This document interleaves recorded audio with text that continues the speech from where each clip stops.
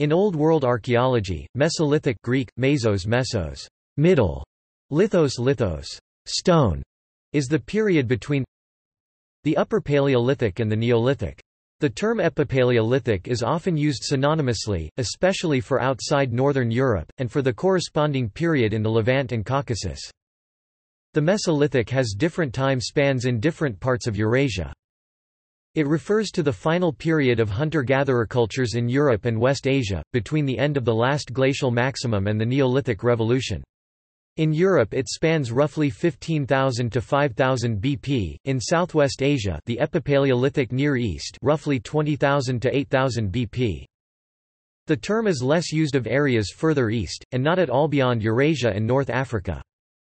The type of culture associated with the Mesolithic varies between areas, but it is associated with a decline in the group hunting of large animals in favor of a broader hunter-gatherer way of life, and the development of more sophisticated and typically smaller lithic tools and weapons than the heavy chipped equivalents typical of the Paleolithic. Depending on the region, some use of pottery and textiles may be found in sites allocated to the Mesolithic, but generally indications of agriculture are taken as marking transition into the Neolithic.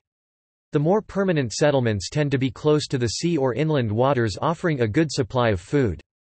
Mesolithic societies are not seen as very complex, and burials are fairly simple. Grandiose burial mounds are another mark of the Neolithic. Topic: Terminology.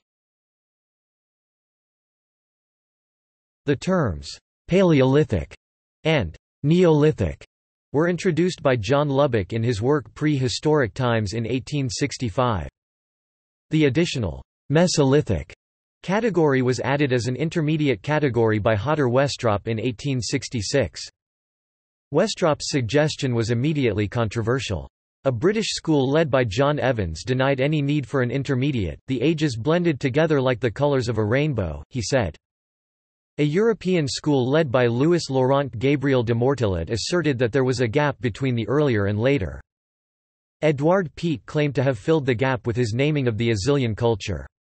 Knut Stjerna offered an alternative in the Epipaleolithic, suggesting a final phase of the Paleolithic rather than an intermediate age in its own right inserted between the Paleolithic and Neolithic. By the time of Vere Gordon Child's work, The Dawn of Europe 1947, which affirms the Mesolithic, sufficient data had been collected to determine that a transitional period between the Paleolithic and the Neolithic was indeed a useful concept. However, the terms Mesolithic and Epipaleolithic remain in competition, with varying conventions of usage. In the archaeology of Northern Europe, for example for archaeological sites in Great Britain, Germany, Scandinavia, Ukraine, and Russia, the term Mesolithic is almost always used. In the archaeology of other areas, the term Epipaleolithic may be preferred by most authors, or there may be divergences between authors over which term to use or what meaning to assign to each. In the New World, neither term is used except provisionally in the Arctic. Epipaleolithic is sometimes also used alongside Mesolithic for the final end of the Upper Paleolithic immediately followed by the Mesolithic. As Mesolithic suggests an intermediate period, followed by the Neolithic, some authors prefer the term Epipaleolithic for hunter-gatherer cultures who are not succeeded by agricultural traditions, reserving Mesolithic for cultures who are clearly succeeded by the Neolithic Revolution, such as the Natufian culture. Other authors use Mesolithic as a generic term for post-LGM hunter-gatherer cultures, whether they are transitional towards agriculture or not. In addition, terminology appears to differ between archaeological sub-disciplines, with Mesolithic being widely used in European archaeology, while Epipaleolithic is more common in Near Eastern archaeology. Europe. The Balkan Mesolithic begins around 15,000 years ago. In Western Europe, the early Mesolithic, or Azilian, begins about 14,000 years ago, in the Franco-Cantabrian region of northern Spain and southern France. In other parts of Europe, the Mesolithic begins by 11,500 years ago, the beginning Holocene, and it ends with the introduction of farming, depending on the region between ca. 8,500 and 5,500 years ago.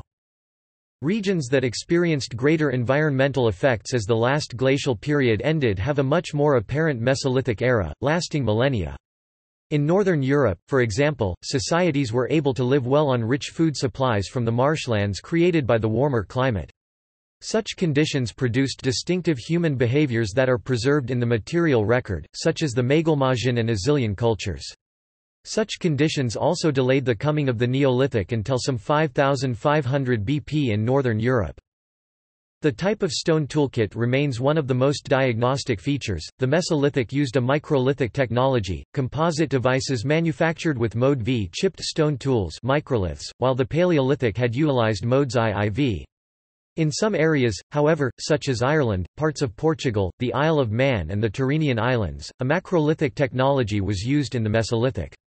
In the Neolithic, the microlithic technology was replaced by a macrolithic technology, with an increased use of polished stone tools such as stone axes.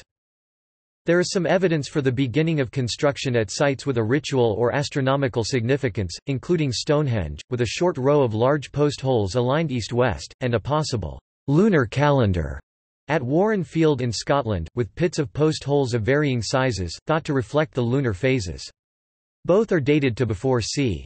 9000 BP, the 8th millennium BC, as the Neolithic package, including farming, herding, polished stone axes, timber longhouses and pottery spread into Europe. The Mesolithic way of life was marginalized and eventually disappeared.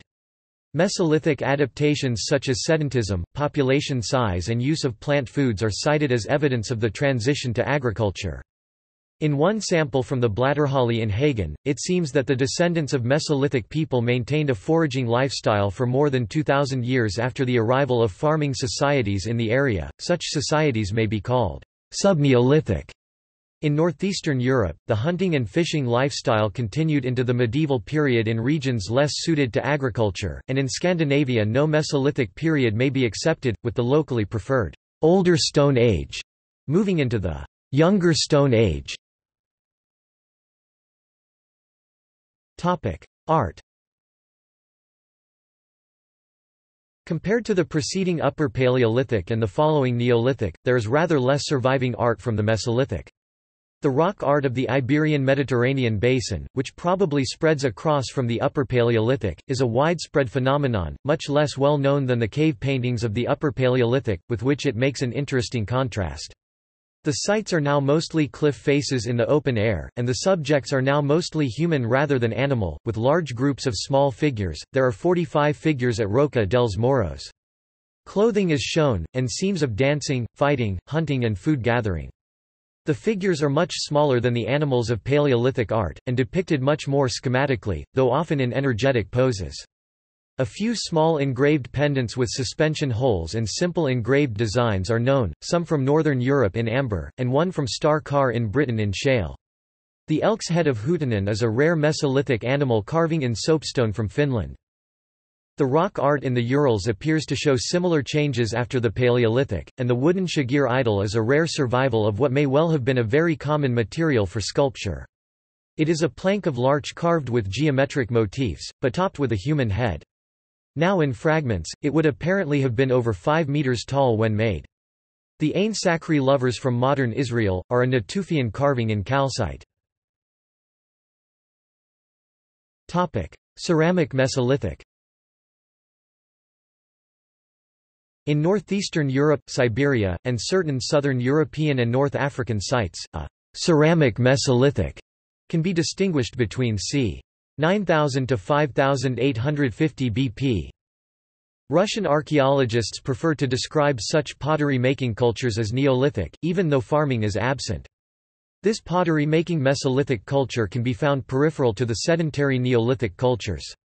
It created a distinctive type of pottery, with point or knob base and flared rims, manufactured by methods not used by the Neolithic farmers. Though each area of Mesolithic ceramic developed an individual style, common features suggest a single point of origin. The earliest manifestation of this type of pottery may be in the region around Lake Baikal in Siberia. It appears in the Elshan or Yelshanka or Samara culture on the Volga in Russia 9Ka, and from there spread via the Dnieper Donetsk culture to the Narva culture of the eastern Baltic. Spreading westward along the coastline, it is found in the Erteboye culture of Denmark and Ellerbeck of northern Germany, and the related Swifterbant culture of the Low Countries. Cultures. Near East. The first period, known as Mesolithic I Kabarian culture, from 20,000 to 18,000 BCE until 12,150 BCE, followed the Aurignacian or Levantine Upper Paleolithic periods throughout the Levant. By the end of the Aurignacian, gradual changes took place in stone industries. Small stone tools called microliths and retouched bladelets can be found for the first time. The microliths of this culture period differ greatly from the Aurignacian artifacts.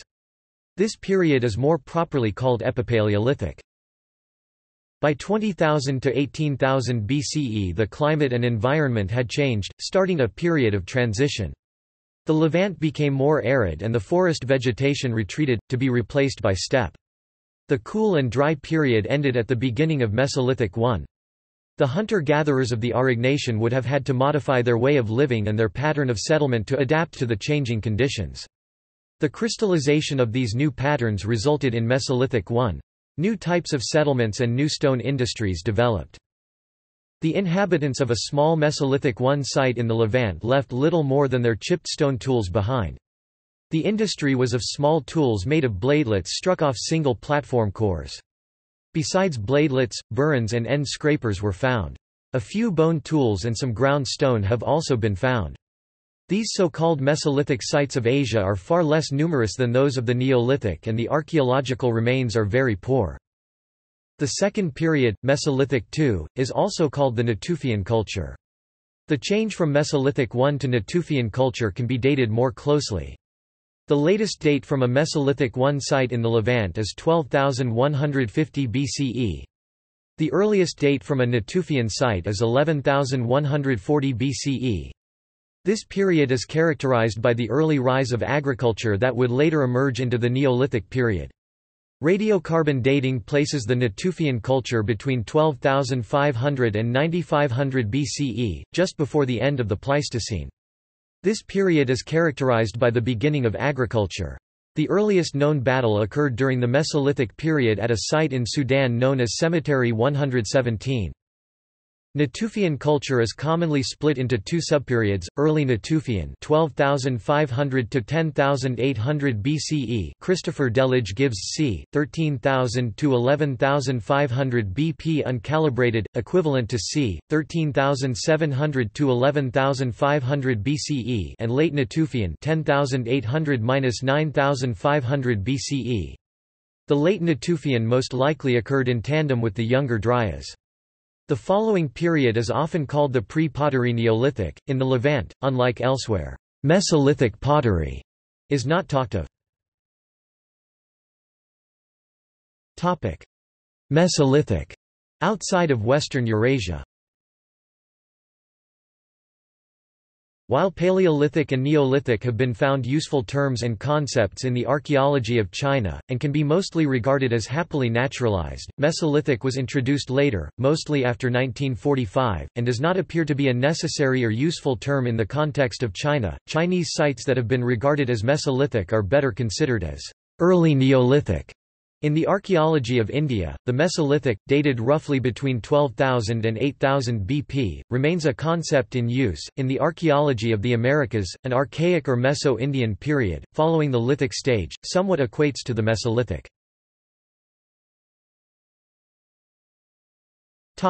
See also: Holocene, Hunter-gatherer, Caucasian hunter-gatherer, Western hunter-gatherer, List of Stone Age art, Younger Dryas, Mammoth extinction, History _of _archery #prehistory. References